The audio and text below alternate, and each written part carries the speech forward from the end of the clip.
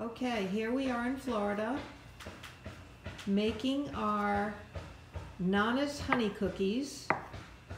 It's past Christmas, but we have got to continue the tradition of Nana's honey cookies.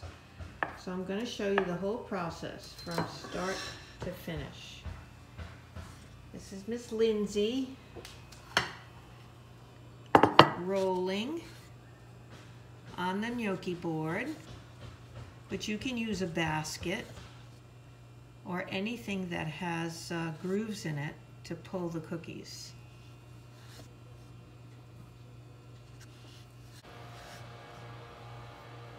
So you can see they're rolled, okay. And I think the oil might be ready. They float when you let them go. They begin to float up, and that's what we want them to do.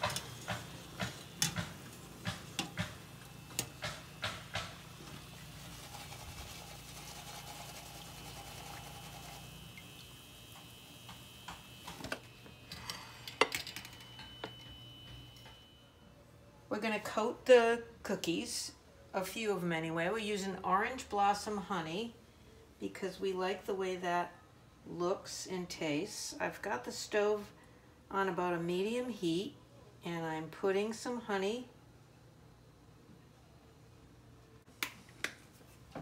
And then we're going to add cinnamon. And this is a really good Vietnamese cinnamon. You can use whatever kind you like, but Vietnamese has an absolutely fabulous flavor, and Lindsay and I like it. And I just shake it in. Everybody likes a different amount of cinnamon. I happen to like a good amount of cinnamon.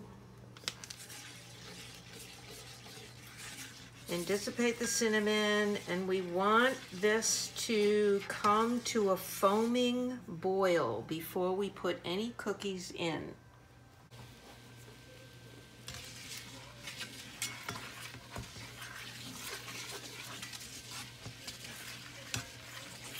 Mix it up as best you can, and then you turn off the heat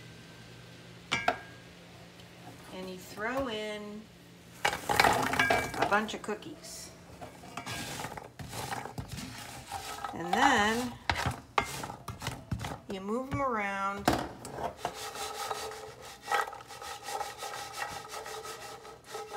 so they all get coated, and you shake your booty.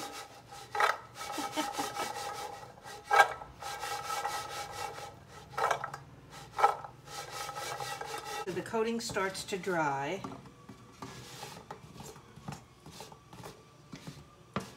Before you take them off and you put them onto a plate. And be prepared that they will be sticky until they completely dry.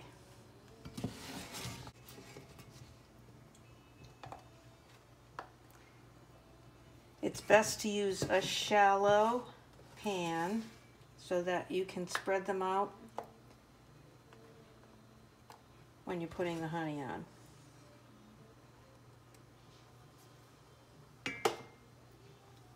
And there you have it, honey cookies.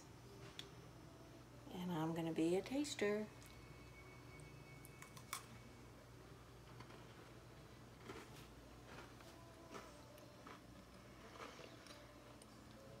Nana would be proud.